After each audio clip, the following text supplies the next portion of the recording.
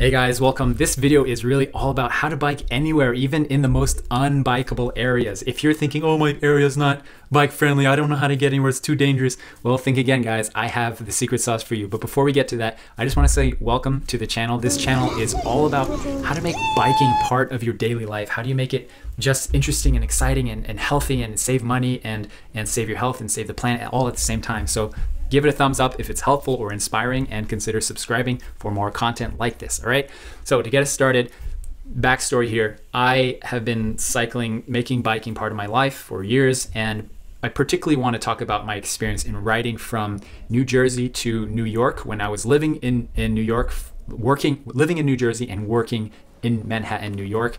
And I was commuting every single day. I did that for years, every single day from New Jersey to New York. And the reason I'm sharing this is not it's a humble brag. I'm definitely proud of it because it's very challenging at times, but also from everywhere I've biked in the world. I've biked in Japan, I've biked in the UK, I've biked in Montreal, Canada, I biked in North Carolina, all different places in America.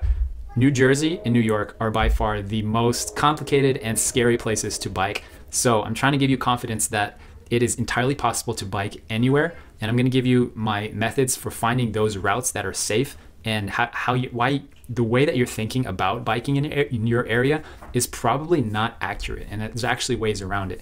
So in my experience from biking for years in New Jersey, New York, I never once had an incident or accident, or even came close to an accident, not even once. And you might not believe me because New York is pretty notorious for crazy drivers and all that.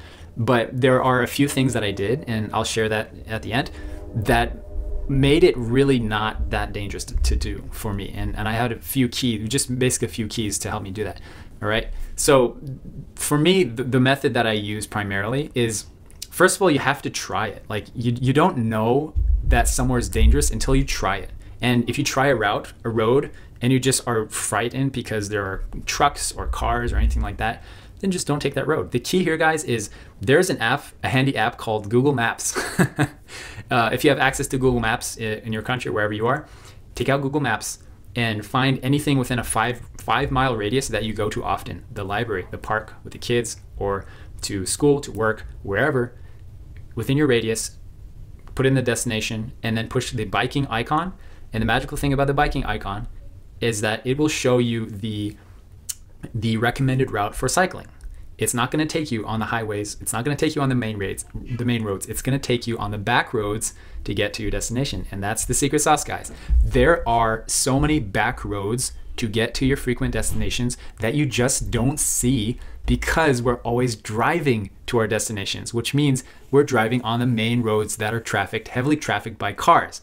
If you can find the back roads, even if it's slightly off, or if you're fortunate enough to live in an area with greenways, hallelujah, then you have an opportunity to take those back roads to your destination and get to where you need to go promptly. It's gonna be safe. You're gonna feel excited and all that. Okay. But my main point is that usually routes by bike are more dangerous than we perceive them to be. And in this last part of this video, I'm going to share just a few tips about how to make it really a lot safer, okay? The number one thing is have flashing lights on your bike. If you can have flashing front lights and flashing back lights, that is a clear signal to everyone around you, to other pedestrians or cars, especially cars, that you are there, especially if you're riding at night. But even if you're riding in the day, you should use flashing lights because studies have shown that it's helpful for other people to see. Just flashing lights in the rear, in the back, in the front, in the back. I'll put some links down below for my guides on how to get all this this gear and stuff. Okay. So the second thing is to, of course, use your signals. That's obvious, right? The really important thing I want to get to, guys, is when you're cycling, especially around cars, it doesn't matter where you are, you have to pretend that you are invisible. This is the only thing that kept me alive in New York. You have to pretend that no one can see you. And the reason that this is really helpful is because when people are driving, they're not looking for cyclists. They're not. And it's not because people are, a-holes or inconsiderate of cyclists. Of course, some people are, but that's not the reason. The reason that drivers do not see cyclists is because they're not looking for cyclists. They're looking for cars. When they're turning a corner or they're turning at a stoplight, they're looking for oncoming traffic from cars. They're not looking for you or I riding our bike on the side of the road at a very slow pace. They're looking for other cars. It's kind of similar or akin to if your spouse, you know, or your mom, you're looking in the refrigerator for the peanut butter, and you're like, I can't find the peanut butter. Where's the peanut butter? I can't find it. And then she's like, it's right in front of your face. Or like, you ever been through that experience? It's the same thing. It's because we tend to have a very specific thing in mind when we are looking for something, and anything outside of that tunnel vision is just not existent. So when drivers are looking on the road, they're not looking for cyclists. So you've got to pretend and assume that no one sees you and no one hears you. This is also the reason why I don't use the bell when I'm in New York. Everyone uses a bell. I don't use the bell ever, because if I assume for a second that someone can hear me, which they probably can't, especially if they're in a car, then I'm gonna smack right into that car or into that cyclist. People cannot hear you, and I cannot assume that people can hear me. And that is the safest way to go about cycling in a city or anywhere that is heavily trafficked by cars or pedestrians. Pretend that you don't exist. I know that sounds a little morbid or sad, but it's true. You just have to pretend like no one can see you, and you'll be fine, okay? All right, so those are my tips, how to stay safe and how to ride anywhere, all right? If this video was helpful, subscribe, give it a thumbs up so other people can find it, you know?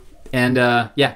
Check out our website, biketrailerplanet.com, for everything you need about how to bike everywhere and make life awesome with cycling, okay? All right, take care.